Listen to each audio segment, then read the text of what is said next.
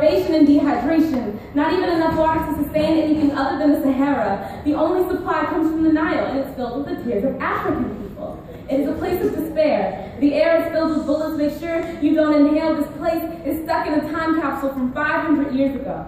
We see it as some still life photographs, slight movements like it's a film of destruction, corruption because political figures run rapid in this place.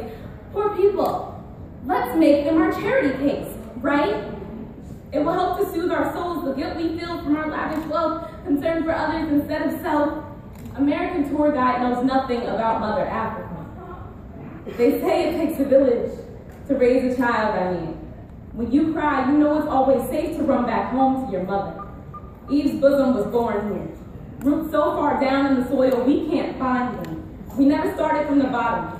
There's been a slow descending from high altitudes. Descendants of kings and queens would come from gold. Rich is this skin tone, rich be this bloodline, that melanin though, we glisten. I come from a people where the fountain of youth reigns in our veins. We be that black magic they always warned you about. Skin that quite literally absorbs rays of sunlight, hair that grows up like a well-watered plant, lips before the challenge went viral. Imitation is flattering. Are you jealous that the sun has kissed me more than thee? This skin is a public display of affection.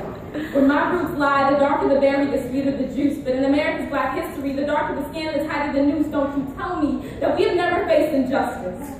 From Rwandan genocide to the attacks down in Boko Haram, the Egyptian revolution, Kenyan students dying for their right to learn and find solutions. American tour guide says nothing unless it's beneficial.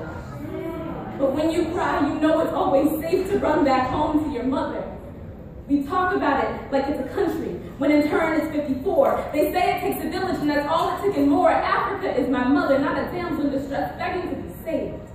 Different cultures, different stories. No, we don't all look the same. This continent, home to many animals strong and brave, but there are cityscapes and sidewalks, unlike the images say.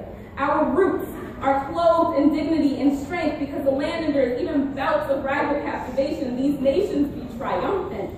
So from the mountaintops of Tanzania to the last grain of jollof rice in the pits of our stomach, Africa still smiles.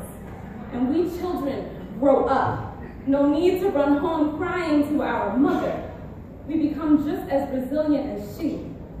Standing strong with the many villages that raised me in her rear, she will always tell a story of hope.